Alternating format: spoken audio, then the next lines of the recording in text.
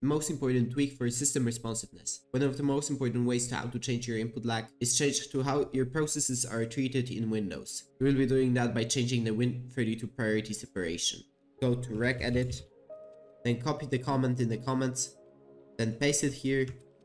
Then click on the Win32 priority separation. Note your default value in the notepad, select hexadecimal, and you can try different ones. On high-end system, I would suggest 2A or 28, but if you have a worse PC, then you might try something long like 1A or 18. A system restart is not required, so you can just change it and see in the game what feels better.